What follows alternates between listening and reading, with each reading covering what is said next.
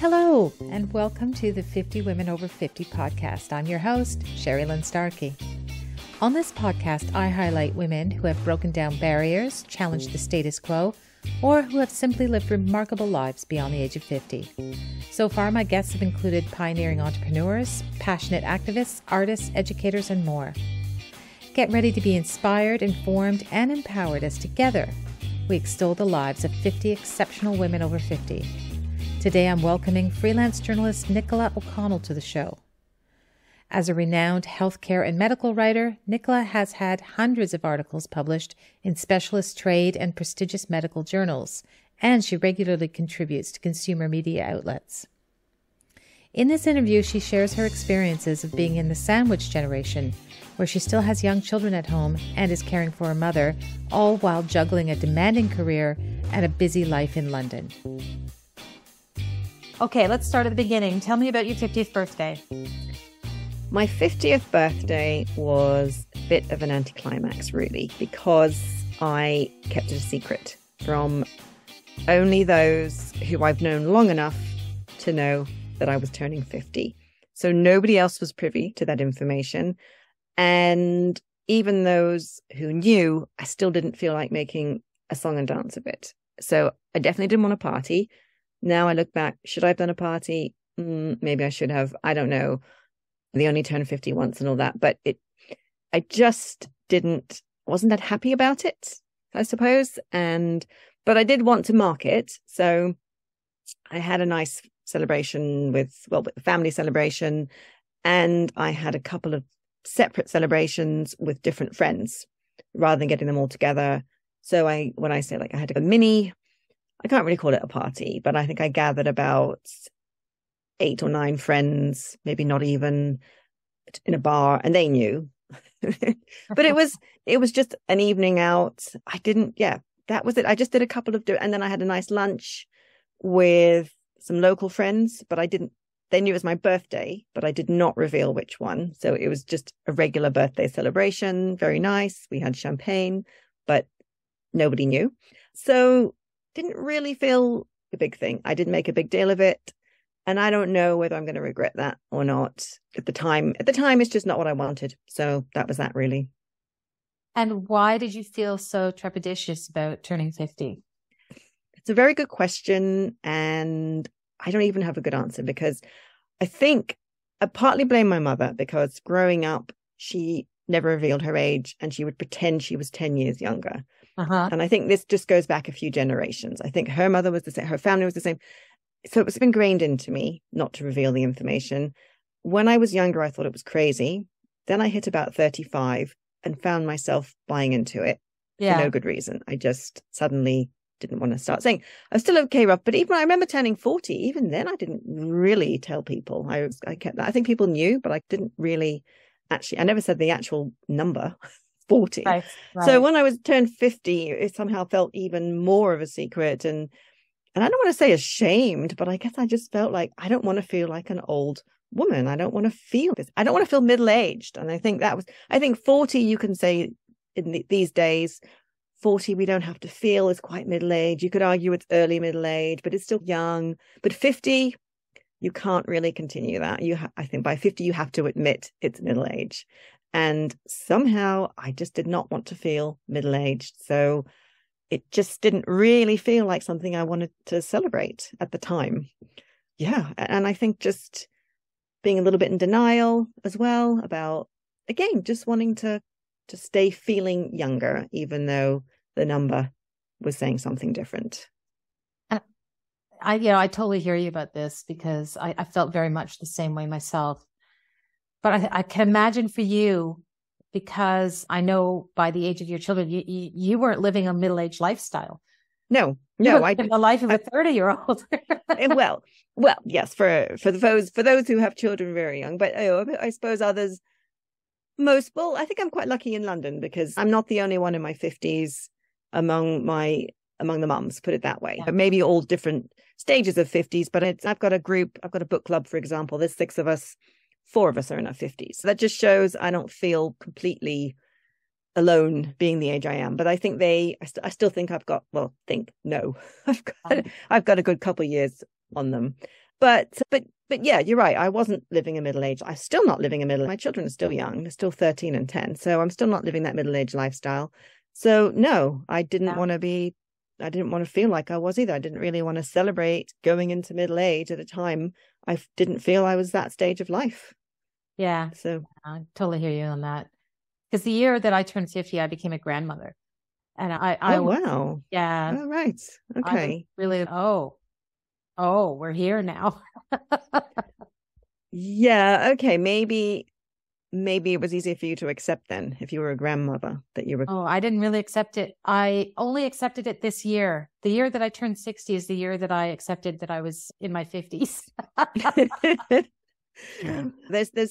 There's no age defined so much these days, I don't think, because we're all doing different things at different ages. I suppose if you go back some years when women were mostly having children in their 20s, and it was a different, and a lot of women weren't working either. I'm going back a few generations, obviously, but now everyone's doing something different, aren't they? Some people are having children at 20, others at 45 or even 50. I've got 2 friends who've done the egg donation thing. We're all it's a different time of life, and it's these perceived ideas of what we should be doing when a lot of it's gone out the window. And as far as like what a conventional 50-year-old woman is supposed to be doing, I didn't feel at all like that was me. Yeah. Yeah. Well, it's taken this podcast project for me to get my brain around it, but I am there where you are now, where it's being in this cohort is nothing like what my mother's generation faced. And what I'm discovering through this podcast series is that women our age are just so excited about what's opening up to them now. Yeah. It's like this second stage of their life for sure. Yeah. And we don't feel old, and we don't feel ready to throw in the towel, and we don't feel like we want to start becoming these old women, and we're still out there. Exactly. So what advice would you give your 30-year-old self? Well, I think I would tell her, be ambitious, but don't focus 100% on your career.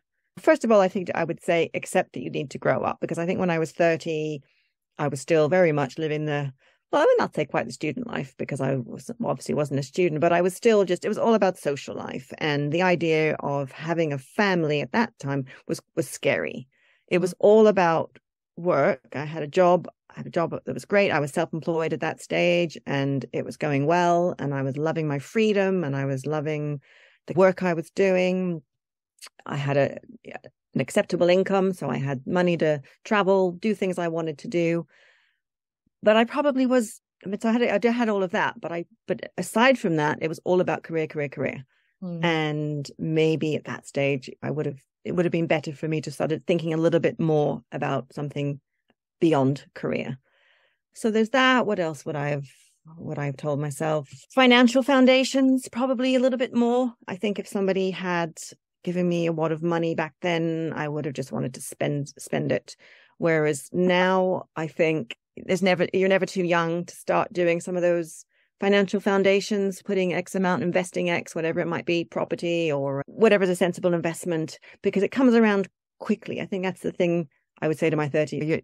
You feel like you're going to be young forever. You feel like you're going to be in your 30s forever, but it comes around very quickly. Before you know it, you're in your 50s. And if you don't have those financial foundations, you're in trouble. Mm-hmm. So I wasn't bad. It wasn't like I was terrible. I set up my pension. I think I was roughly age 30 when I set up my pension. But I still think I could have done more on the financial side of it to set myself up for the future. I would have told myself to be more patient as well. Just generally not expecting everything to happen when you want it to. I would have,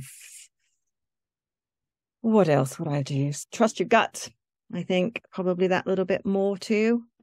When I was younger, I guess that comes with being a little bit more insecure at that age, not having the confidence. I think by 30, I was starting to gain a lot more confidence, but obviously not as much confidence as I would have gained by my mid to late 30s.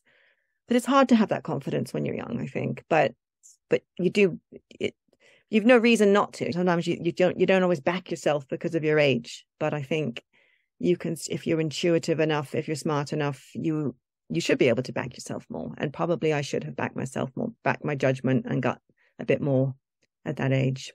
This is a common theme. And I actually think the young ladies coming up behind us actually do have a little bit more confidence.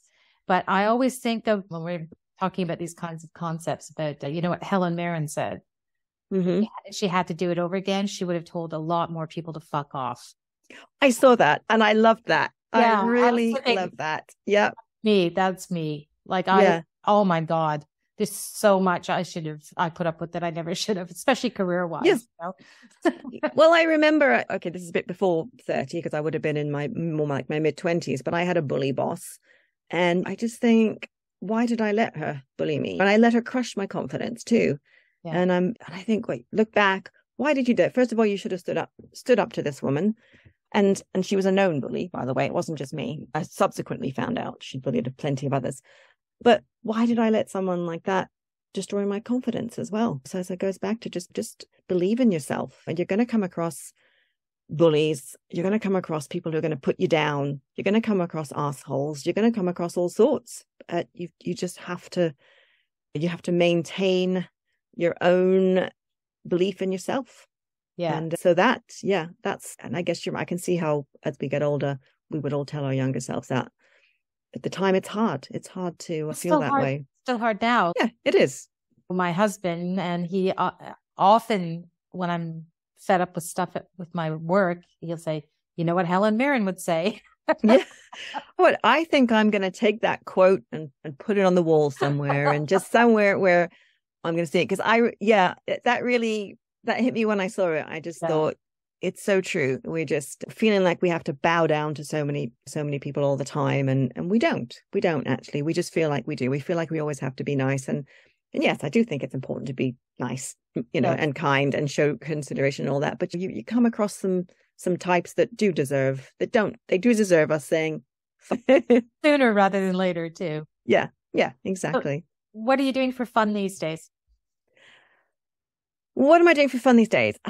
Sort of a modified version of what I was probably doing 20 years ago, but it is more modified in the way that I feel like I've got some limitations with the family, so I'm not going out as much. But I still live in the same place. I still live in central London, so I've got everything. I've got no excuse not to go out, meet friends for drinks, dinner. That's probably mostly what I do. But then that's probably mostly what I was doing before too. So just not as late. Maybe that's the difference. I'm not. There's no more. I guess clubbing's gone. Clubbing's probably been replaced by karaoke, which is fun. It's fun. But yeah, I think I'm not gonna go clubbing till 4 a.m. now. First of all, I would be by far the oldest person in the entire club, and secondly, I think staying up till 4, 5 or whatever time I used to stay up to, that's going to hit me harder now. Even though I like to think I could do everything I could do 20 years ago or 30 years ago, I always think, but I can't, because I know that if I stayed up till 4, I'd feel really rough the next day, and rougher than I would have felt when I was younger. I'm still swimming, semi-regularly, at least as regularly as I can, which I've been doing for many, many years. I wouldn't say I do it for fun. I do it more for fitness. But I still love going out to go to museums, go to exhibitions, and I still love drinking champagne. So a lot of the things that I used to do, just in as I say, slightly more modified way. And you mentioned you're in a book club. I am in a book club, yes. That's fun. Yeah, I don't always read the book, but it's fun to me anyway. I still enjoy. We always have a good night. I am not in a book club, but people I know that are in book clubs tell me it's more about the wine than it is about the books. Oh, definitely. Well, I think that there's probably rarely an occasion when all 6 of us have actually managed to read the book. If 2 of us maybe, or 3, that's a result that we read it. So there's been a lot of times when I just haven't managed. But also I go off piece sometimes. Sometimes the book, I think, a couple of times I've got the book and then not really gotten that into it. And then I've just thought, you know what, life's too short to be reading a book that I'm not into. So I'll read my own thing. I do enjoy, I'll go through phases of reading every night, and then I'll go through phases of just not reading for weeks. It's just the way it goes. But at the moment I'm reading a book. So I've got my nightly ritual now. So I like to read for about half an hour every night. And it's a great routine to get into, actually. Right. Yes. I used to do that before I needed to wear glasses to read. So now I listen to books. Do you? Okay. The whole glasses thing. That's another depressing thing about that. That's recent. I got away with it for a while, for quite a long time, actually, because I'm short-sighted. So I didn't need reading glasses for a while. And then now I do. And I don't like it. I don't like that I need glasses. It just makes me feel older. And I know. But yeah, it's come. Yeah. If the print's if it's big enough, I can almost get away with it. But then it feels like too much of an effort. My eyes are too lazy now. So it feels like too much of an effort. Exactly it. That's exactly it. But I still enjoy the actual reading, I think. For me, it's not quite the same to listen, because my imagination's not working as hard. And for me, that's what I enjoy about the whole book thing, is like really escaping into this other world when your brain's there. I want my brain to be there. And it's not so much when I'm listening, because it's like that part's being done for me too much. And I feel like I need to do it myself. And also, you're a wordsmith, so you love the written word. True. As am True. I. Like, yes. There's something about the art of the written word that you appreciate. Yes. That you just can't listen to. You have to read it. You have to read it. And I think you're right. And being a writer as well, I think I do actually need to be reading regularly to keep up my vocabulary and just keep up the thought process as much as anything. And where do you see yourself in 10 years? Oh, okay. Yes, that's a 10-year question.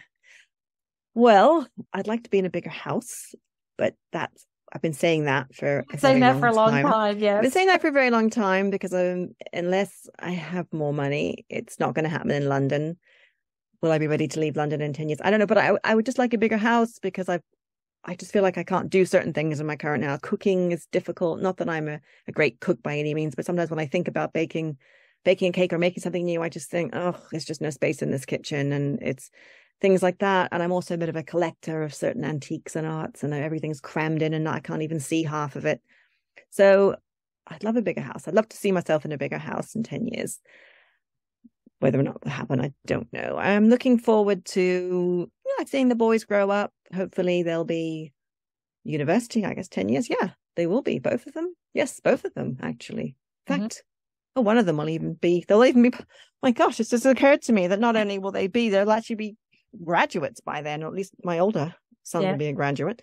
So I guess looking forward to having a marriage again, maybe, like once or maybe not, because I don't know. I hear people say that they actually dread the time their kids leave, because it means going back to just themselves and their husband again. So I'm not sure.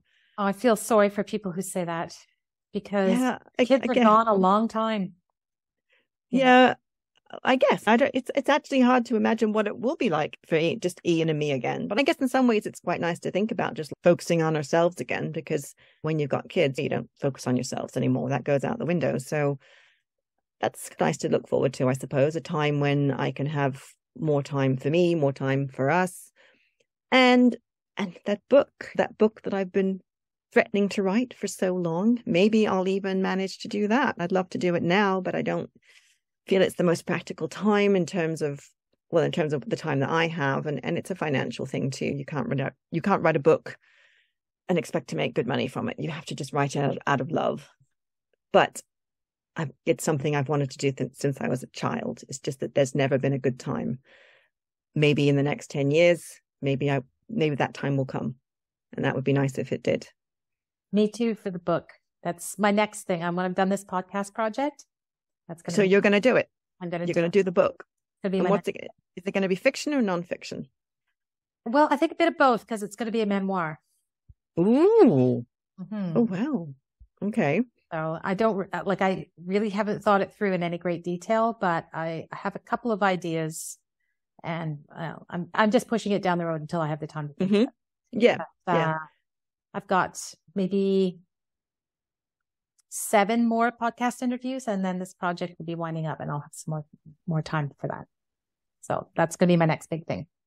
Well, it's good, because I think if I come to it, I need to do it at a time when I can be focused on it. And it's not something I want to be dipping in and out of now and then. I want to be writing every day. I want to have a set time pretty much to sit down and write every day. And so until that part of life comes, I don't really want to even tackle it. But at the same time, I don't want to be 85 and think, I never did write that book. No, So, no, you're right. You're right. But it is financial too, because at the moment I write, every word I write, I know I'm making money. So I can't really think like that when you're writing a book. But even the friends I know who were quite successful with their books, they all say they don't make much money. So they don't. I'm friends with one of Canada's best-selling authors, and he's still doing consulting because yeah. It's true, unless your book gets turned into a movie or something like that. I suppose you got to do it for love, and you got to do it at a time when you're not really you can afford. You have to be able. It's a luxury. It's actually a little bit of a luxury. So unless you do it with everything else, but then, as I said, then it gets away from that focus I was talking about. I love the idea of just being totally engrossed in writing a book, just having it take over my life. And because when I've written short stories, which I haven't done for a long time, but that's what it's felt like. You can't wait to get back to that story, because the idea is you get off your computer and then your brain's just going in overdrive, coming idea after idea. You just cannot wait to sit down and start bashing it out again. Right. That's right. That's totally right. Yeah. And that's how I want it to be so maybe 10 years. Yeah. Maybe that's what I could be doing. And what are you most hopeful about for the future? Most hopeful. Well, I suppose I would like to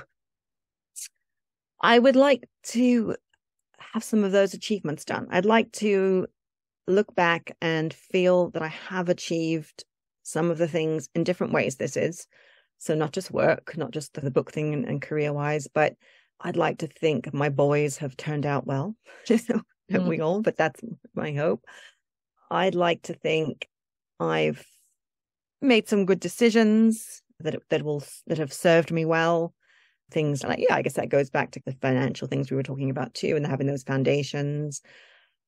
Hopeful, I'd like to think about just having more time for me again, because at the moment I'm very much in the sandwich generation, in that my children they're growing up, they're definitely becoming more self-sufficient, but they still need me. I guess you could argue kids always do, but I can feel it's less and less than it was. But meanwhile, my mum is aging. She needs me more and more. In fact, she's probably the one who takes up. She's more work. She's actually become more work than the kids now. So that some years in the future, when I won't be quite part of the sandwich generation anymore, it'll be nice to be able to feel a bit more free. Bit more I can do things myself, that I'm not every day restricted by commitments, responsibilities for what feels like everybody around me. It's not really everybody, but it just feels like that at times. So yeah, that's what I look forward to, just having that a bit more freedom, a bit more time for just do what I want to do. Yeah. Don't worry, it's just around. It'll be here before you know it. Well, exactly. Yes. Oliver's already 13. 5 more years, we could be down to one child at home. Yeah. If assuming he does go off to uni and live elsewhere, but who knows? But if that's the case, he'll probably be back again in 2 years, because nobody can afford property anymore. He's not around here, not in London anyway, not unless he goes off to the sticks. He's a bit of a country boy, so maybe he will. But yes, you're right. That's not far away. 5 years is not really a heartbeat. It is, considering how quickly the last 5 years went. Yeah. Yes. And even with the pandemic. In some ways, I think the pandemic made the time pass even more quickly, because the days blurred into each other. They did completely blur. And you think that was March 2020 when it started, right? That's already 3.5 years ago. Yeah. Which is, wow. Yeah. So that's 3.5 years have gone by in a snap. So yeah, life is zooming on by, isn't it? And yes, and I think again, when you hit 50, you realize just how short life is. Because until then, I think the first 40 years, you feel like you've been around forever, and you feel like you still have a very long time too. Well, you hope you do anyway. But once you hit 50, you start realizing that life is actually short, and you start doing some scary maths, and especially when you have an older husband like I do. And and when you do those scary maths, it is pretty daunting. It is. I had heard the expression over the hill like my whole life. You hear that, right? Always over the hill. It's not until you're over the hill that you actually understand what that expression means, about how momentum is gained and everything's speeding up and life starts racing at that point. Mm-hmm. And so it's the etymology of that expression or that idiom really comes into clear focus when you're in it. Well, yeah, it's awful to think you're on the decline, isn't it? I mean, like when you, again, I like to be in denial, and I don't really feel like my body's in decline, but I guess I have to accept the fact that it is. There's little signs of it here. We said the glasses, it's a clear your eyes are in decline. And I guess I'm quite lucky in that I don't really feel like the whole menopausal thing particularly. I haven't had any symptoms as such, at least, or if I have, they've been subtle symptoms, or sometimes it's hard to know if it's the menopause or if it's something like insomnia. Is it menopause? But then again, I've always been an insomniac. Anxiety could be menopause, but again, I've always been anxious. I don't have the hot flushes and all that, the typical symptoms, anything like that. So I don't really feel my body aging so much, even though it's more the physical signs, I suppose. I've noticed the veins on my legs too. I think, oh God, how did these come about? I can no longer I don't dare wear anything above the knee. Or now I'm so much more conscientious about the sun and my face, and I remember my mother saying to me when I was younger, you should be wearing sun protection. I remember she just saying, you're going to get wrinkles, you're going to get that. And I said, well, she said, and I, no, that's right. And I remember I just said, well, it won't matter because I'll be older then. I just imagine I'd be old. Like, what do you care when you're you're not going to care about how you look when you're an old woman anyway. That was my thinking. And she said, no, you will care. You will care. She was right. He was right. And I realized you don't actually stop caring about your looks. You don't think, I suppose when I was 20, I just thought, oh, well, when you're 50, you're over the hill anyway. Nobody's going to look at you twice. So you're not going to care if you have wrinkles. No. I don't know what I was thinking. So wrong. I care very much about having wrinkles or anything else. So yeah, my whole perception of how I imagined this middle-aged woman being when I was, we are talking young, we're talking early 20s, but back then I probably thought 50s, you just think you're so past it, but none of that stuff is going to matter to you anymore. You're not going to be out meeting men anymore unless you're divorced, but chances are you'll probably be married. And this is all the things I'd say to myself. You're not going to care. But you are reminding me of my mother imploring me as a teenager to please wear a bra. And I was, look at these babies, Mom. I don't need a bra. Pretty perky. And she was like, but they won't always be if you don't wear a bra now. And I was, when I'm old, I'll wear a bra. I'm not wearing one now. And she was like, Sherrilynne, there are occasions where when you're older that you might want to not be wearing a bra. Just ever so subtly plant that idea in your head. It took me a couple of minutes for me to understand what the implication was there. Anyways, I started wearing one. Okay, let's go to the quick round. Okay, go on. Yes. Off the top of your head, first thing that comes to your mind. What are you reading? What are you watching? What are you binging? Oh, okay. I'm reading People Who Knew Me by Kim Hooper, which is all about this woman who fakes her own death. So 9/11, she's in New York and she pretends that she's dead to everybody who knows her. And she takes off to LA, starts a whole new life. And a lot of interesting things going on. It goes back and forth between the current day and that time in New York to lead us up to why she did what she did. And I'm getting to the point in the book where I'm starting to realize why she did what she did. So yeah, I'm really enjoying it. Is there an app you couldn't live without? Honestly, probably WhatsApp. Okay. I'm very reliant because it's so great for international communications. Anything else? Google Maps probably would be the other one. Oh, because good one. I've never had a good sense of direction. It's certainly not getting any better as I'm getting older. And I don't know actually how I managed before without it. Really? I really don't, because I think I roughly know where I'm going, and I'll get out at a tube station and it's kind of all going horribly wrong. And then I'll get on Google Maps. And is there an over 50s life hack you'd like to share? Well, I guess I'd say never let anybody make you feel old as well. Never let anybody make you feel like you're just too old for anything, because you're not. And again, I think there's some perceptions that you're meant to not be doing certain things at a certain age. And I say, fuck that, really, because really, I'm just going to do what I want to do. They're within limits, because even though we talk about the confidence, being more confident, there is an embarrassment factor. I would feel silly doing some things at my age, but other than that, no, I'm not going to fall into any categories.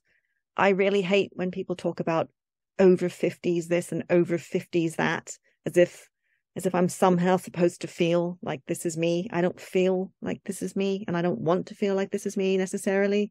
I find that there's services out there, but I remember I used to write for an over 50s magazine, and it was all things about old people lifestyles the articles I used to write. And I was a lot younger myself, so I wasn't really thinking so much about it. But when I think now, I think incontinence products. Well, I think I actually did write an article on incontinence, as it happens. Yes.